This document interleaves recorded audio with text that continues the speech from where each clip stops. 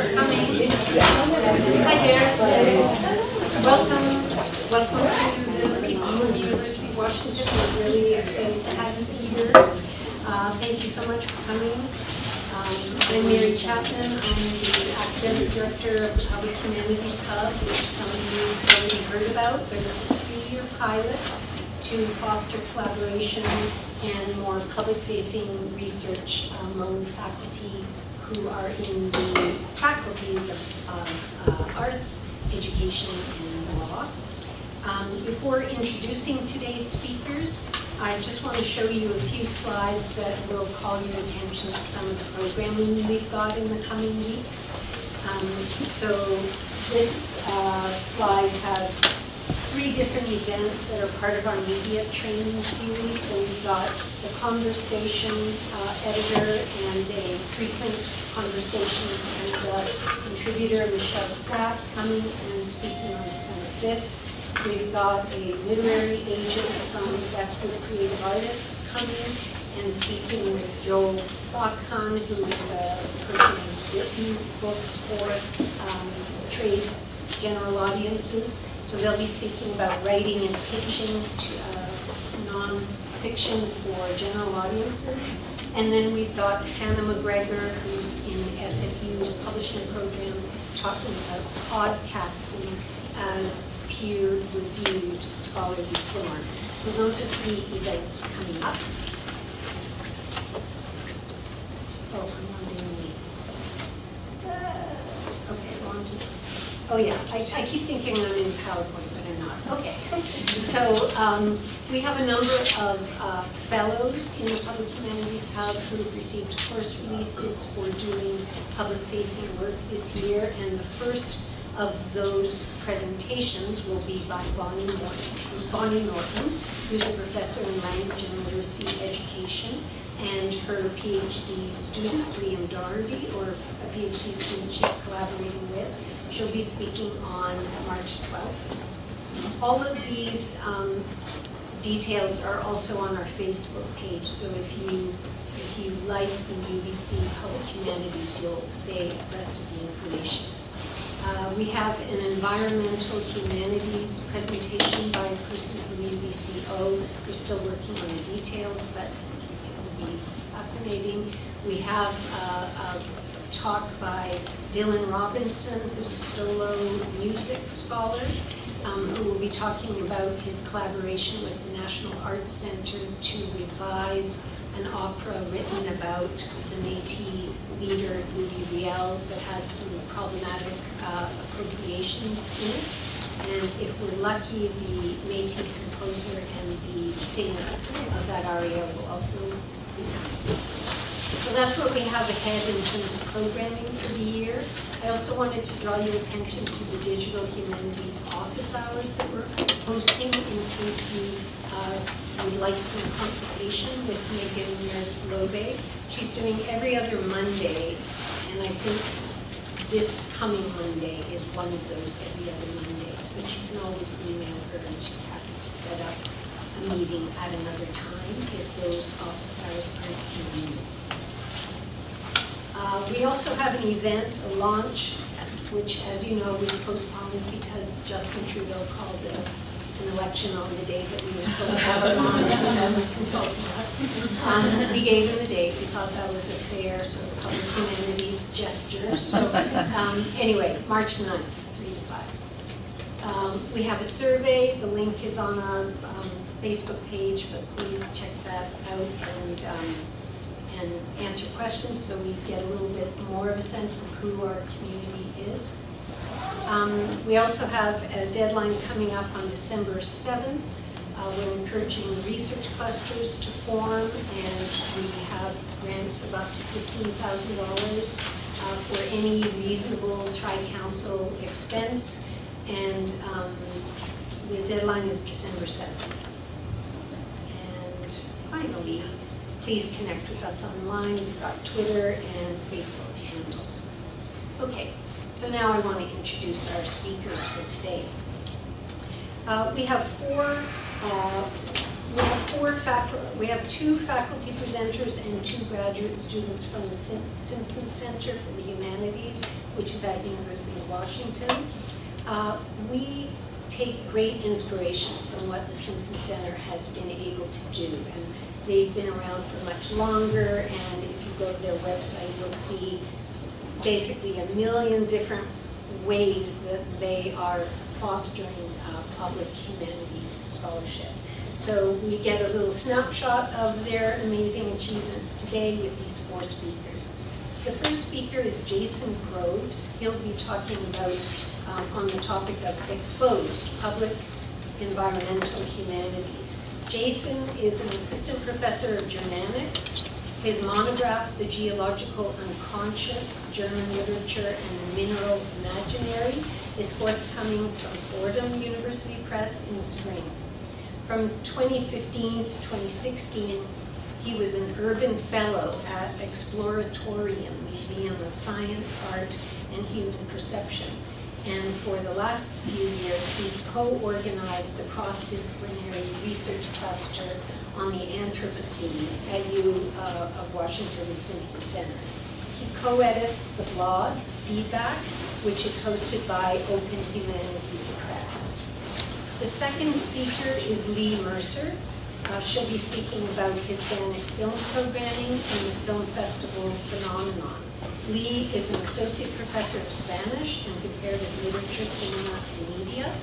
Her research focuses on the modern and contemporary Spanish novel, Hispanic urbanism, tourism, and silent film. She's the author of Urbanism and Urbanity, the Spanish bourgeois novel and contemporary customs, published by Bucknell, and she's currently at work on a book project on technological display and technophobia in Spain's earliest cinema. These 2 faculty presenters will be followed by 2 doctoral student presenters. The first, oh, wait a sec, you got your PhD, didn't you? Slipped in under the wire. Okay, so Dr. Chelsea Rivera will be speaking about poetry as public scholarship, activist poetics in the time of social media. C.R. Grimmer, who also goes by Chelsea Grimmer and uses she, her, and they, them pronouns interchangeably, is a poet, scholar, and lecturer. They are the host, producer, and creator of the Poetry Vlog, have poems in journals such as Poetry Magazine, Fence Magazine, and Pink, and have published articles in journals such as The Comparatist.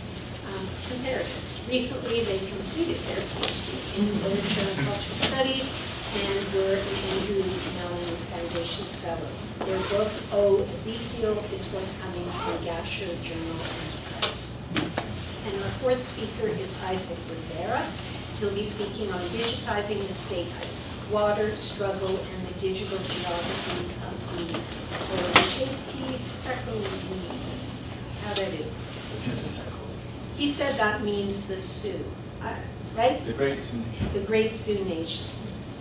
For those of you who didn't get it from my great accent there, that is what that means. All right. Isaac is a PhD student in the Department of Geography. He's a research assistant at the Relational Poverty Network, and he's a council member at the Fourth World Center for the Study of Indigenous Law and Politics.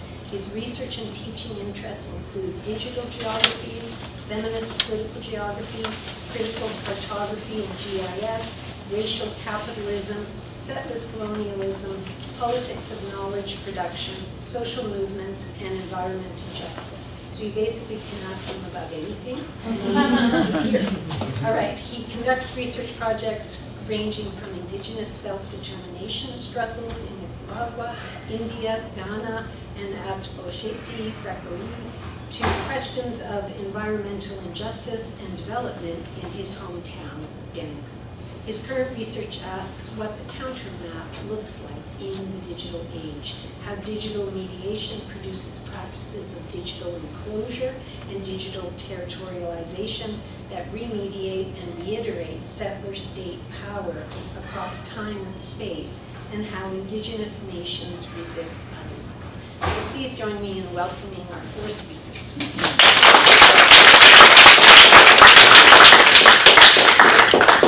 Okay, so our first up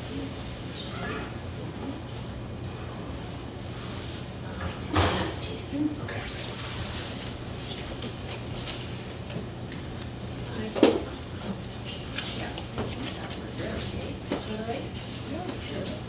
And I'm going to let you know after you've gone over your time, because I know you're all here for lightning talks. All right.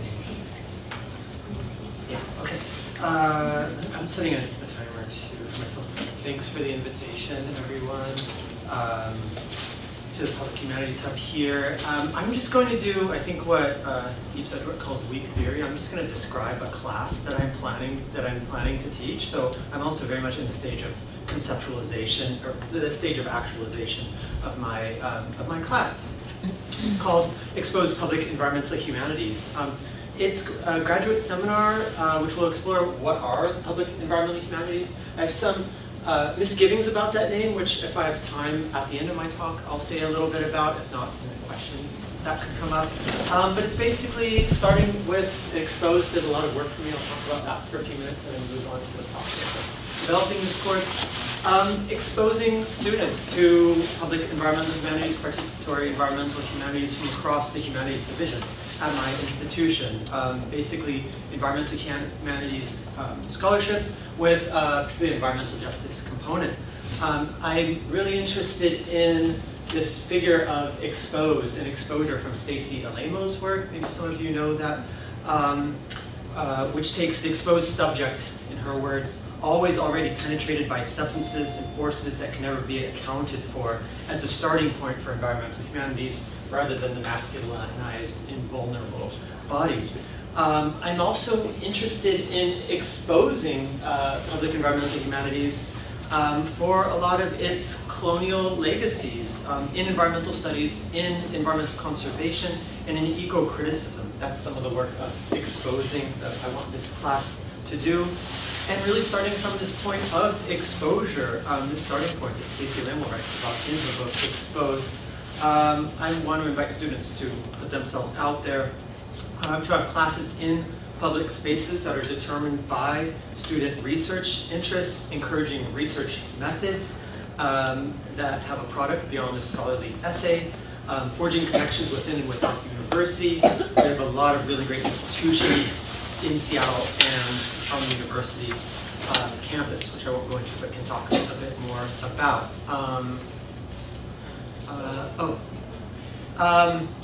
Some of the models that I have for this class are sort of micro-production, sort of plug-and-play models of other alternative forms of public scholarship, like the Field Guide to Neglected or Overlooked Environments, walking labs. Walks are really important thing that I think people might be really interested in. Reading groups like Ecofeminist Fridays are at the University of Melbourne. They have public read-ins as a refuge for critical ecological feminist thought. Salons for generating new vocabularies for a time of climate breakdown. That's the work of the Bureau of Linguistical Reality. It's these kinds of projects that we'll be looking at and reading in class, and we'll be developing our own projects around. A few words about how I got to this. This is like the record scratch. How did I get here? This is, I went on a lot of walks, honestly. This was something that's interesting about the research for this class and for my scholarly interest here too, is that it was originally things I just considered to be extracurricular. But slowly I've been thinking about how these actually could inform the curriculum. This was a walk that the eco-artist Buster Simpson led for this group that was mentioned on the Anthropocene Cross-Disciplinary Research Cluster, where his chalk talks where he sketched out on the former Alaskan Way Viaduct columns in blue chalk projected sea level rise as a function of climate change. And yeah, I just want to re-emphasize that was a lot had to do with extracurricular work. I'm in a Germanics department. I'm in a language and literature department. And so I've been spending a lot of time thinking about how these kinds of projects could inform my curricular design, particularly in graduate education. I also had this position at the Exploratory Museum as an urban fellow for a year, and that was just a great time to listen to a whole other range of scientists and artists and activists who are doing a lot of work around the environment, around climate change, and then at some point also to produce some of my own essays in partnership with the museum for different audience and different publics.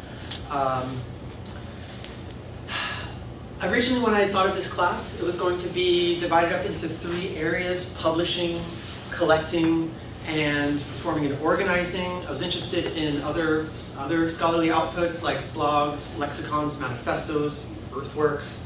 In terms of collecting, archives, libraries, film series, museums. And performing and organizing, I was really interested in facilitated walks. The work of the Walking Lab I mentioned, that's Stephanie Springate and Sarah Truman, who are at University of Toronto. Really collaborative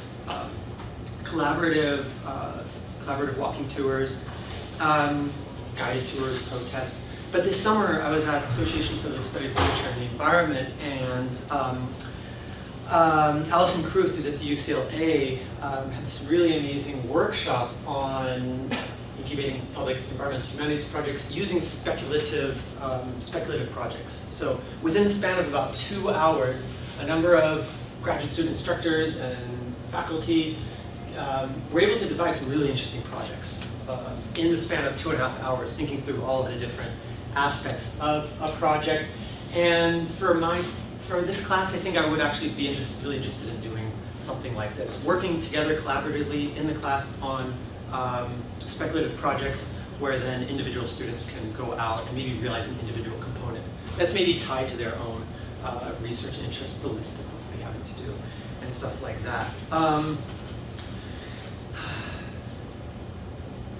Thinking a little bit through the how and the process of this, it was curricular development. It didn't feel like the right word. Maybe extracurricular development was really the right word. This was from an event with Smudge Studio, who organized a micro-production, as they call it, around recalibrating one's senses to Earth magnitude. They pour these really awesome teacups, which are at the tilt spin of the Earth.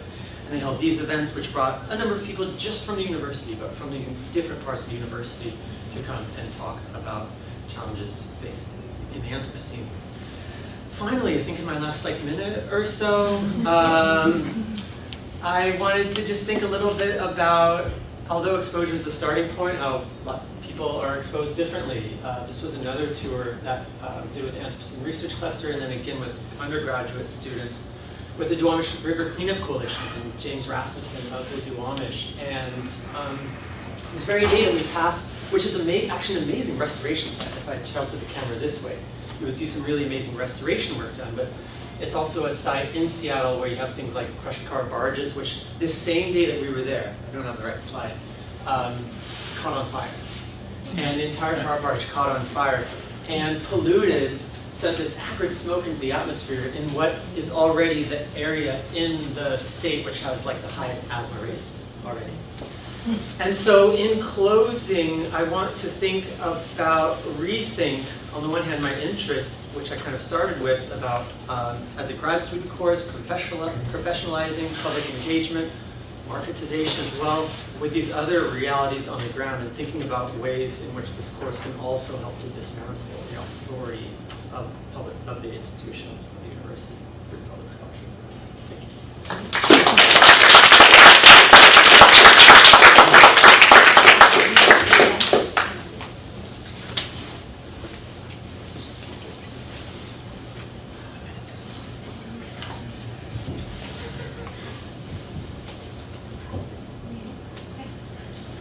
Apologies for my time will be off there, the ratios, but buenas tardes a todos.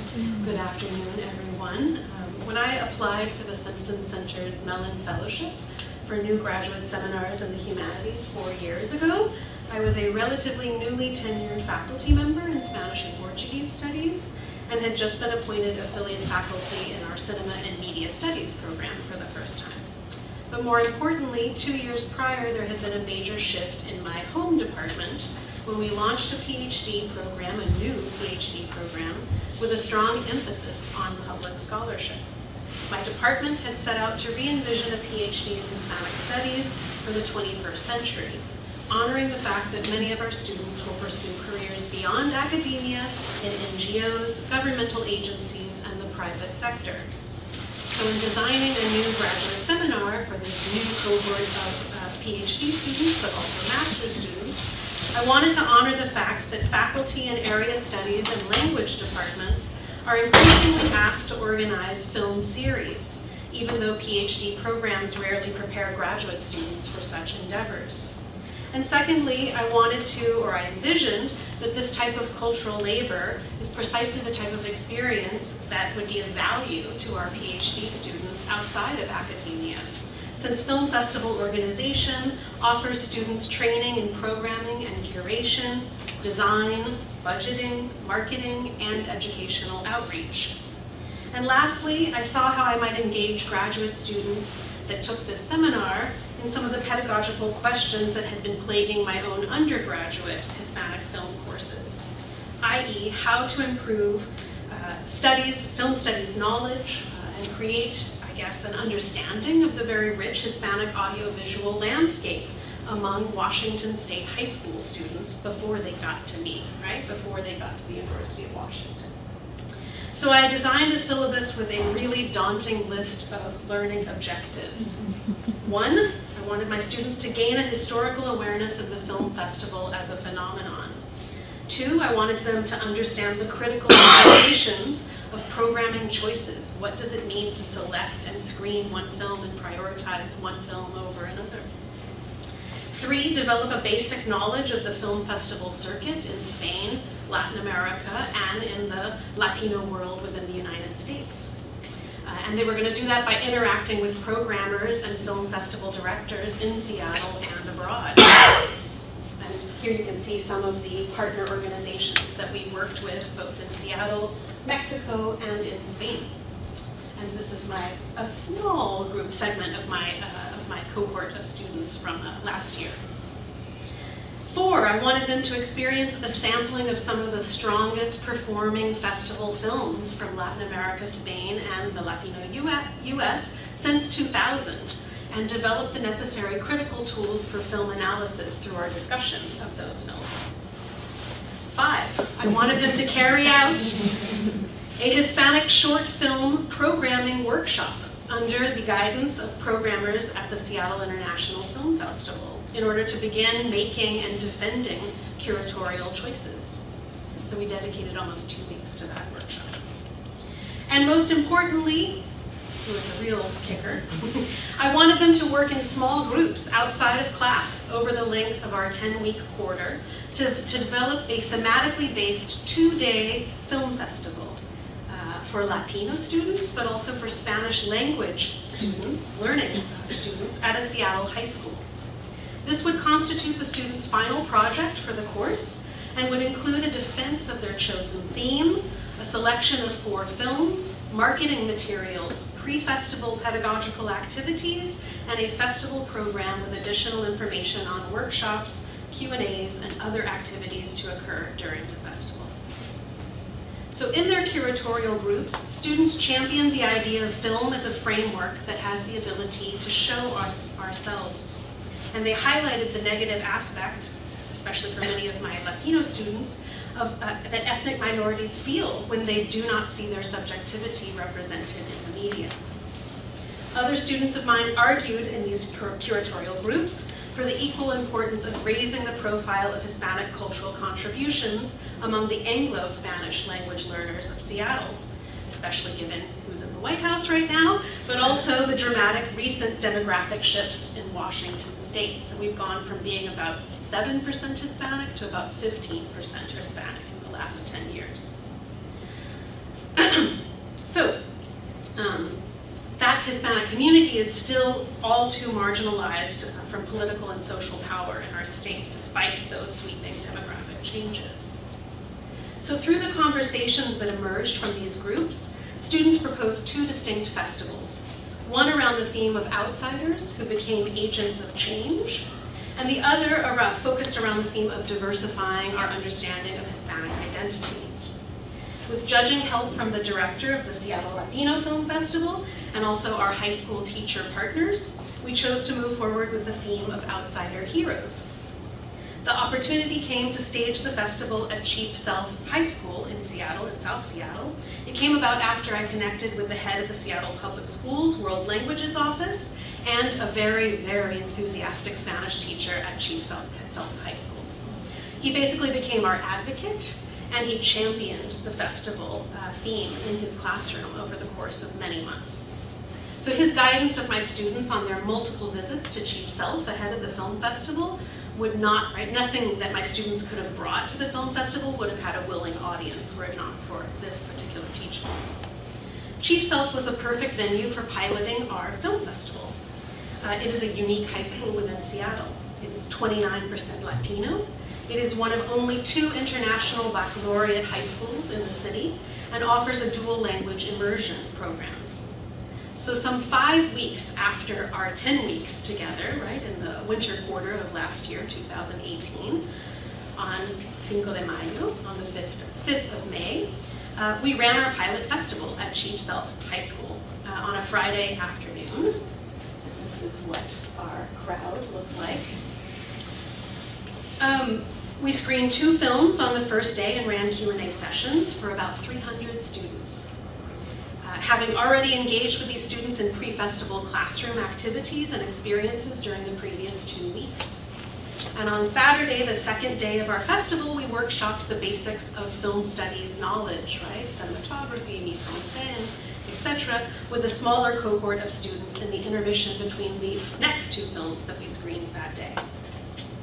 At the end of our work together, graduate students turned in individual narratives reflecting on their own learning process through the course. So here I'm going to end by employing those narratives to give my students the final word on our work together. One student argued that what they had most learned from our seminar is that cinema has the power to guide young people who find themselves in a world of infinite online choice, but with little culture of how to find meaningful experience. Another student remarked that a turning point in the seminar for them had been a Skype conversation that we'd had with Mike Hostage, who is the deputy director of the Sitges Film Festival that you saw up there on the screen. It's a fantasy and horror film festival in Spain. Who, when they asked him how his festival was planning to connect with teenagers, poised to become their core demographic, right, in the next iteration of the festival, he didn't just talk about the need to employ new technologies and tactics to cater to their customs, but he instead confidently stated that they would have to simply entrenar su mirada, which means to train their gaze, thus convincing this student of the role of festivals in educating the public and raising standards. Still another commented that the final course project allowed him to develop some measure of leadership skills, engage in respectful dialogue, network with cultural workers outside of academia, abilities which the writing for him of a traditional research paper could have never fostered. Lastly, one student summarized the value of this type of training and its impact on her professional future. Quote, "As the humanities in general struggle to fight for funding and recognition, public scholarship is one of the ways our departments can prove their importance by making tangible links to the people that surround us and providing educational opportunities to the public while tuning into that public and serving the needs voiced by those community members themselves." She said, "Whether I end up teaching at a high school, a college, or working in another field, I predict that at least once, and likely more often in my career, I will fall back on what I have learned in this class, whether it be in organizing a film festival or another act of public scholarship." Thank you so much.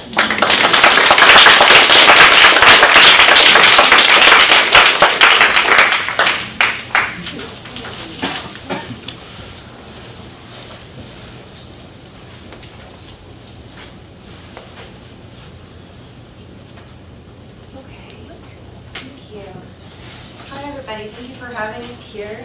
I do want to make a quick correction to my bio that is my fault, not Mary's. But I had a fellowship through the Simpson Center, which was supported by the Andrew W. Mellon Foundation. And it's actually more important than to talk about the project because it provided a space for collaborating and learning from different scholars at different levels and who are from different disciplines. This QR code should work. If you don't know how QR codes work, you open your phone and point it at it. And in theory, you get a link at the top of your phone that you then open. If you're not a QR code person, or you're like me and don't like to pull your phone out in these types of settings, you can just type in thepoetryblog.com/poetryblog, and it will take you there as well. So it's pretty simple. So this is my project, the Poetry Vlog, V-L-O-G, not blog, not vlog. And again, there's the hub at thepoetryblog.com. We're on social media, and you can find my contact info down there. So an overview. First of all, it is a teaching YouTube channel and podcast. It's dedicated to building social justice coalitions through bringing together cultural studies, literature, and related arts dialogues. This is important as well because people think of poetry as a niche print culture, but it does best and consistently expands into other arts cultures. So that's part of it. Seasons 1 and 2 aired during the academic year of 2018 to 2019, so last year, as kind of an individual effort and kind of learning the ropes of it. Season 3 is airing technically now, weekly episodes, and then this summer provided a space and a break from teaching to kind of develop the materials at the Simpson Center. And then there's also some support from the Jack Straw Cultural Center to help with the audio development. So that's kind of the backbone of it. These are some of the students, not all of them. We're also helping with season 3, and I'll get to that in a bit. Okay, so oftentimes when I talk about this project, I jump right into the logistics of the project itself, and I think I end up kind of skipping over what brought the project into being. And a lot of it stems personally from my interdisciplinary background as both a poet and a scholar. Somebody who's never felt totally at home in a literature department or a cultural studies department, and really seeing all of these seemingly siloed conversations as actually being a lot of dialogue with each other, and then unintentionally or intentionally excluding community actors who are also having these conversations.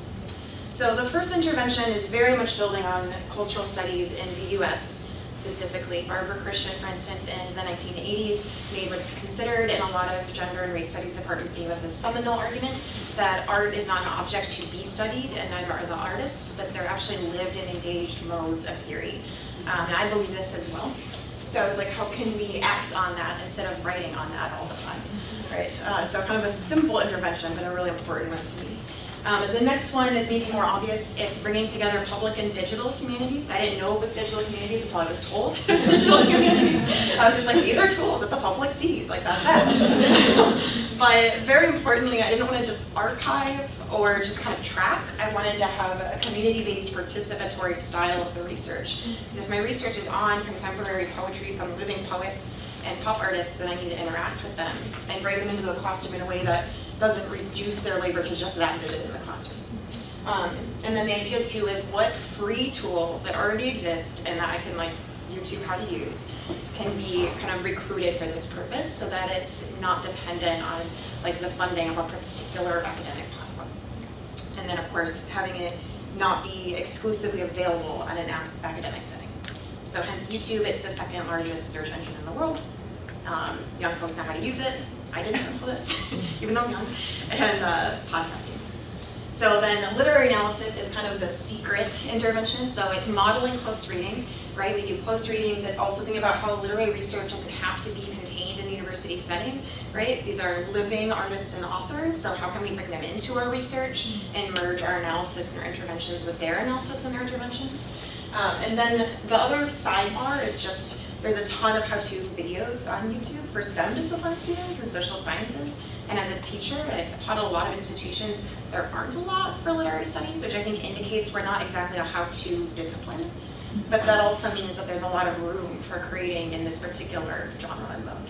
So I wanted to get those materials developed for myself and for other teachers. And then finally, it's interdisciplinary mixed method, which I didn't realize until I had to articulate it. Because again, if you're an artist scholar, you're already interdisciplinary and mixed method. Arts-based research depends on working with other disciplines. Mixed method just means you kind of cobble together different approaches such as close reading and participatory research to create something new.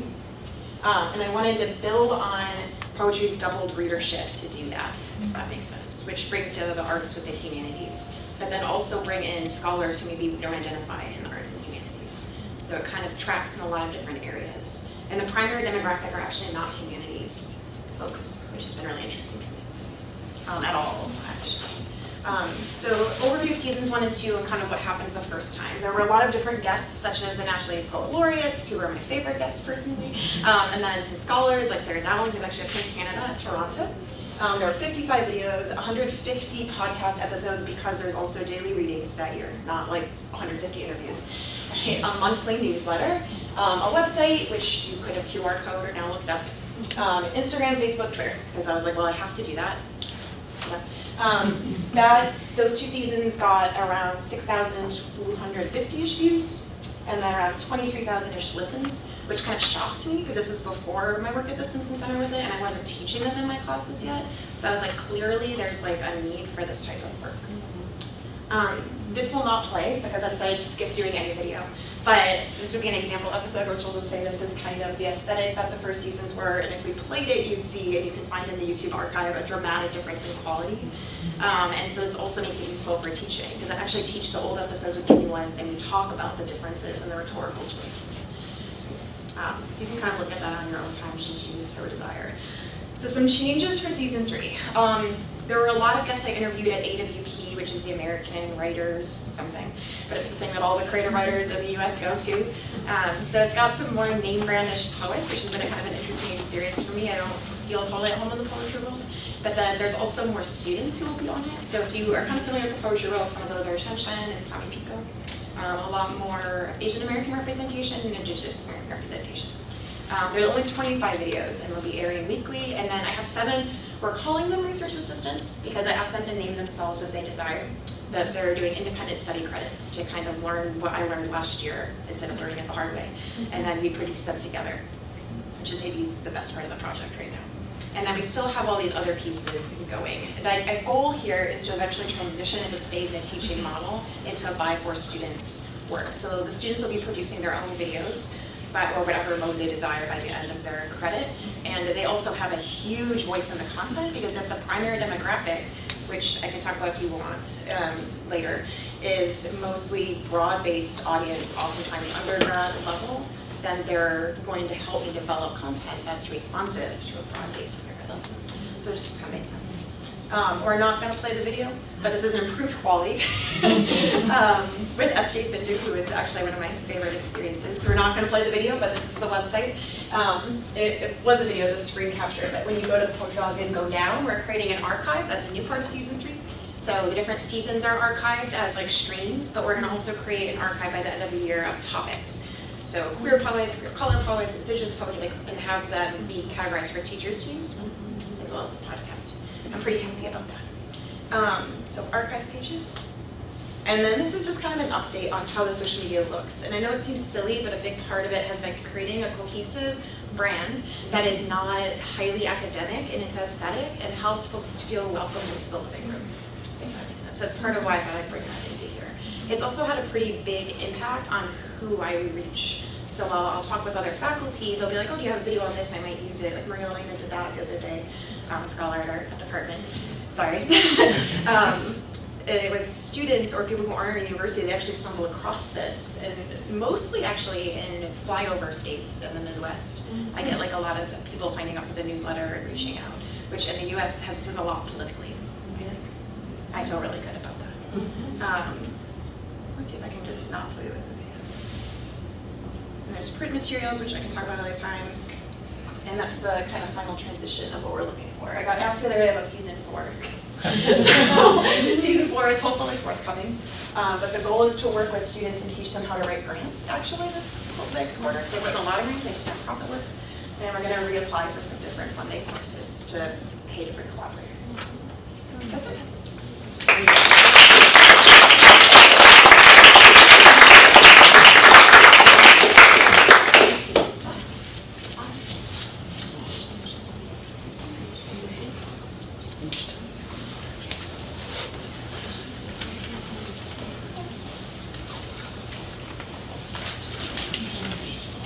All right, my name is Isaac Rivera. I am a Chicano working with the Colorado American Indian movement.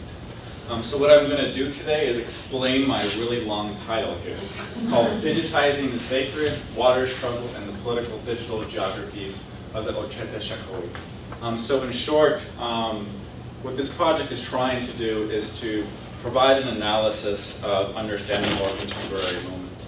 Our contemporary moment that's still enmeshed in iterations of dispossession that are mediated by the Internet of Things and what I call the GeoWeb. So I am a geographer, so please forgive me in how I approach this. So this is not particular to geography. I do believe that geography does help us better understand our world and does push the humanities to center what has been dispossessed.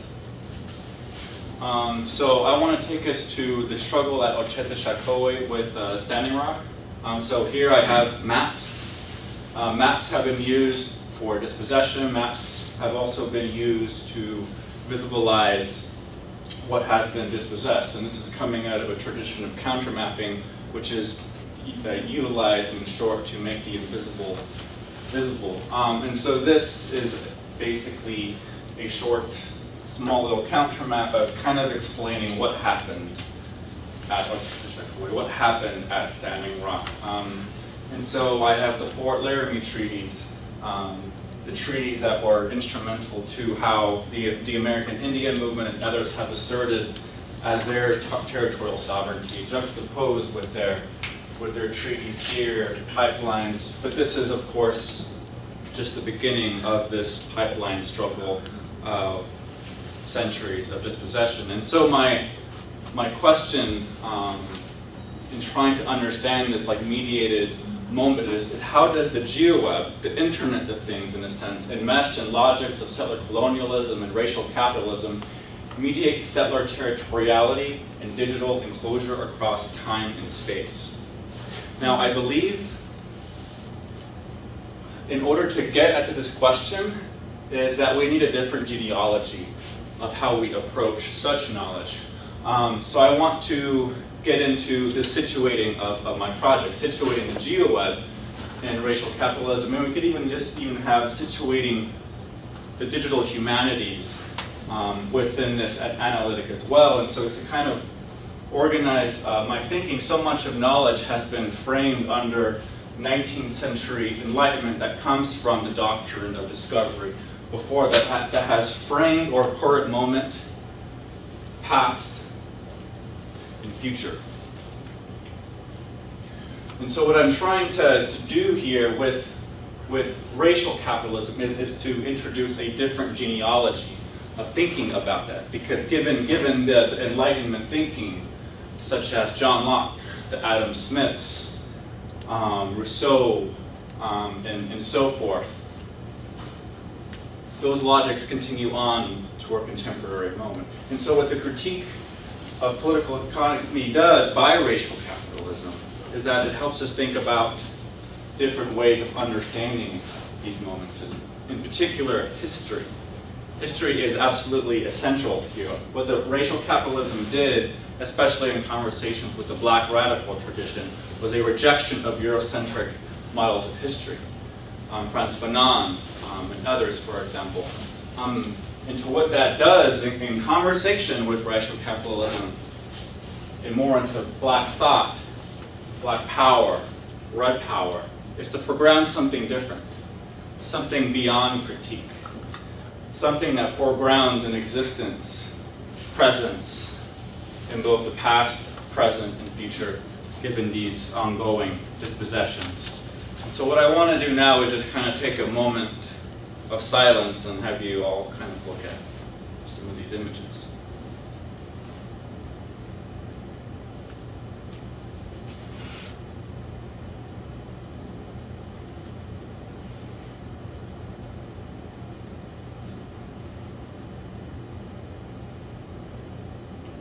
So what I'm trying to do here and argue is that this conjunctional moment of Standing Rock at that pole wasn't just about maps, per se. Through the internet, through platforms, mediated images of landscapes, bodies, and maps were distorted, were abstracted quite violently. And I think there's something there that we need to keep pushing further, given the ongoing criminalization of indigenous peoples, including listed here, Red Fawn, who's of the Colorado American Indian movement, in which I come from. And so what I did, thanks to the Simpson Center this summer, was to go to the very place, to the very source of knowledge, to understand these histories. I went to the Black Hills. I went to the elders. Regina Brave here is a direct descendant of the original signers of the Fort Laramie Treaty. Elder Phyllis Young sat with me and making a digital story map to basically convey these histories together for indigenous peoples to come together and think about these mediated moments that produce a particular violence. So digitizing the sacred, for me, we need to understand what digitizing does. It's another form of capture, another form of abstraction, another form of violence that is imposed on indigenous bodies, lands that foreclose future possibilities. And with that,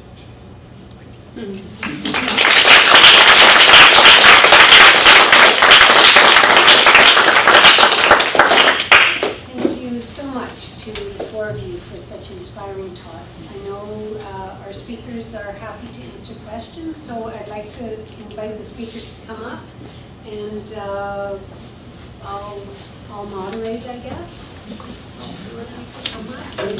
Take a chair. Yeah, this chair.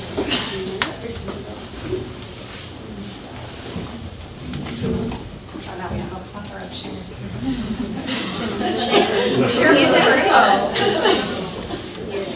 You want the chairs? Okay, questions for this eclectic group? Yes. Thank you all for your presentations. It was good fruit and information, a lot of good things there. My immediate question is actually for Isaac. I'm a master's student in the geography department here, first term, so some familiar things in your work. I wanted a little bit more clarity and then some further question on this, the issue of digitizing the sacred. So before you described that clearly at the end of it, you talked about making a digital map with that elder. I think I understood you to say that. So I hear you participating or doing what I think you were problematizing.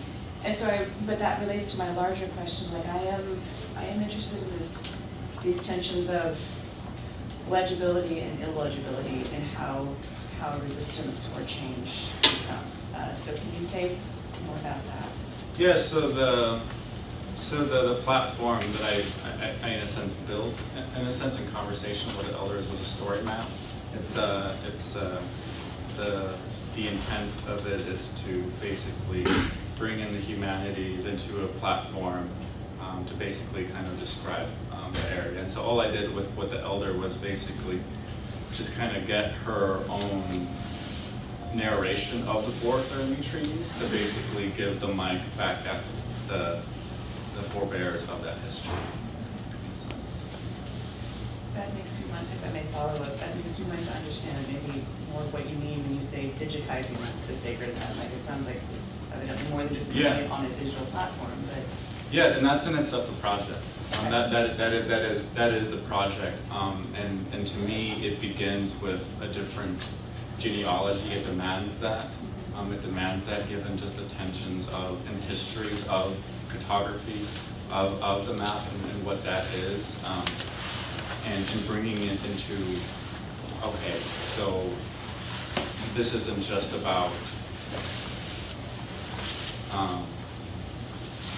the digital world in a sense. These have material implications. There's certain violences imposed on how we read, and how we read these images even is greatly situated based on our place. To some folks, these are really violent images, and so this project is just the beginning of what I'm hoping a much longer project. Other questions? Yeah, Alex. This is going to sound like a very conservative question, and it's not. So I was just telling my colleague here, as a representative of a slightly now unfortunately older generation of scholars, I feel like I just want to get the hell out of the way and let you guys do this because it's amazing. But my question is though, I mean, I'm also developing a graduate seminar on environmental humanities, and one of the things that sort of, when we were working on the forms to submit it, they were like, well, what method of evaluation are you using? And how are you integrating this with the expectations and protocols and stuff that exist for a very traditional platform, precisely the kind of platforms of evaluation and dissemination that you guys are critiquing as the foundation of what you're doing. So I want to know anecdotally from you how working with graduate students in particular, or as a graduate student, how that negotiation has been taking place. And I ask for absolutely pragmatic reasons because I want to do that too.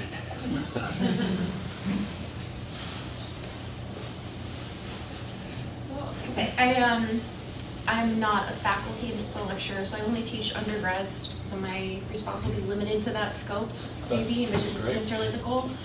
But at our institution, we actually have multimodal composition and multimodal writing as an alternative to our traditional research writing classes. So we spent a couple of years actually, talking about how do you evaluate it using the framework of the original class moorings. So for instance, like if you're analyzing the way an argument is done in an essay, then learning how it needs to be adapted to a different mode gives you the same tools for giving feedback and kind of analyzing it, if that makes sense. Whereas I found in graduate settings, people seem much more concerned with like, impact actually is a word that gets floated around a lot, so how many people received it and responded in what way, which might need to be reworked if that's not the case. But, so there seems to be two tensions in like how I've seen the evaluation sustained, but primarily where they seem to overlap in a positive way, and I could be wrong, the faculty here could correct me, is that there is this sense that you can actually create similar analytic frameworks and just resituate them for the tools that are being used, if that makes sense. I spent a fair amount of time talking to project-based sort of final assignments as I was offering my graduate students are very common in other fields, just not so much in humanities, traditionally. So I spent a lot of time learning from colleagues and asking colleagues, so how do you create a rubric for assessing this type of project-based work and learning from them? And I think that's something we need to do more in the humanities, is to reach out to colleagues in other fields where that practice is sort of commonplace. I think from like the student end, and I think a big institutional gap, especially in trying to do like public work, that takes a lot of time and relationship building. Relationship building is instrumental to anything that the university does, especially with graduate students. There could be a lot of pressure too on graduate students, like, okay, get thrown into that extractive model that isn't productive. How do we build and sustain these relationships beyond the academia and to really sustain that public engagement? I mean, I could think of that being a useful thing to think of tenure, I mean, and promotion. That notion of relationships and networking. I can probably echo a few points. Sure. Also, this course that I proposed is on it yet, so I can't say what that will look like. But a few things is that I've experienced also doing project-based work with undergraduates using like a team-based learning pedagogy. So I feel quite confident, familiar with that model in terms of undergraduate education. I'm probably just going to run this class under an existing course number, so I have kind of a false flag, which allows me to get around these questions. I would really be interested in revisiting that, though, and actually having a dedicated class for more visibility. And also, actually in the car ride up here, I think my colleague Denise, maybe we were talking about this precisely around impact and the ways. Was it like University of Michigan was reevaluating? I can read the story. Oh, okay. Yeah. Well, you told it really well. Yeah, because I just told them. Yes.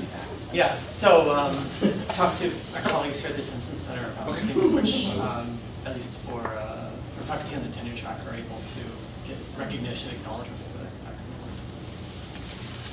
Can I just continue on this impact thing, because here in Canada we have 2 provinces in Ontario and Alberta that are increasingly tying post-secondary funding to outcomes associated with student funding. So you're not going to get funded if you're a student subject, which is dangerous for some of us who believe in a more rural model of education.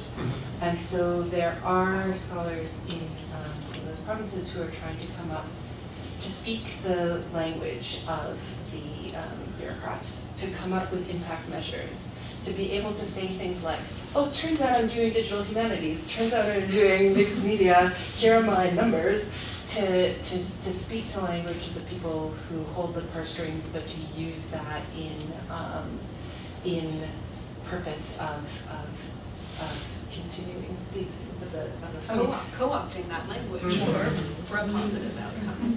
So I guess, I don't know, is that a strategic move that is valuable for the public humanities to make, or is that a move that is something that we should resist because it's in opposition to the very thing that we do? Should we talk about impact, or should we use it more? I guess that's the question. It's funny this is our conversation because this is all we talked about just a week ago. This is what we talked about too. Yeah. What's a carbon? At the risk of talking too much, I have. Oh, go ahead, Kathy. Yes. Oh, I just wanted to actually ventriloquize Kareem. Yeah. You introduced me to. Yeah. Who actually prefers the word contribution to impact, and I like that. It's important what words we use here. Karine Sufez is the director of the new unit called Knowledge Exchange at UBC, and it's all about creating conversations, sharing, collaborating, getting research mobilized in different locations. So contribution is a nice shift away from impact. But you wouldn't believe how vocabulary paralyzes people trying to do interdisciplinary or community collaborative work, because we all have very niche vocabularies that don't always serve us well. I just don't enjoy impact because it's top down, right? And the whole learning process for me in this project was that these are my partners, right, beyond my little silo, to take your word, and I'm tuning into their needs, and they're expressing, right, what's going to serve the high school audience, right? It's not me telling them what I think they need to know about Spanish or Latin American or Latino film, but rather them saying, these are the conversations I'm already having in the classroom with my students. This is how a film festival could augment the conversations that I, as a high school teacher, am already having with them. This is what you can bring to the table for us. We had discussed. I'm sorry, I would just add that the Vancouver International Film Festival is dying to collaborate with the Humanities Hub. I met with one of the staff there who describes himself as a collaboration slut. So I wanted to work with him right away. So I have a spreadsheet that I have decided is a list of people who work on film at UBC. And if you're not on my radar, I'd love to hear from you and put you in touch with. We'll have some meeting events so that we can do something like what you did. It's been very generative. I now know 2 other faculty at the University of Washington who have taught film festival, right, sort of courses of this not exact nature, but working in partnership with many of the festivals, right, locally, and some of them with K through 12 education as well. Yeah. Just briefly, on the card we discussed being impacted as a metric as well, to counter that hierarchical nature of impact as just maintaining cultural authority of the university. It wouldn't pass, I think. Funders wouldn't take that, but that is a real metric. Yeah, I would think they would though. If you frame it as like it's reciprocal community engagement in order to expand like the knowledge that you can produce as well as the knowledge you can receive, there are ways you can I don't mean to use that strong style, but I think like we underestimate the power we have with our kind of flexibility in how we use language in the humanities to reframe things. Like to me, like I have no plan of any of these videos going viral. They're not designed to go viral. I know what creates a viral video by accident, numbers or something. They will not go viral, and I'm happy with that. And I know when I'm assessing students or colleagues, that being impacted piece translates perfectly fine in the foster school business or other places, maybe in a dangerous, disturbing way sometimes. But nevertheless, I think that there is a kind of understoodness to the fact that like to be like a real like life student or teacher, you have to learn how to be malleable and kind of develop new ways of approaching things. Sorry, that was an emphatic response. I'm marking back on Kitchen. I'm just remembering that there's alcohol next door. So I'm coming to about greater impact of conversations we have if we just sort of segue into that room. But please join me in thanking our wonderful speakers.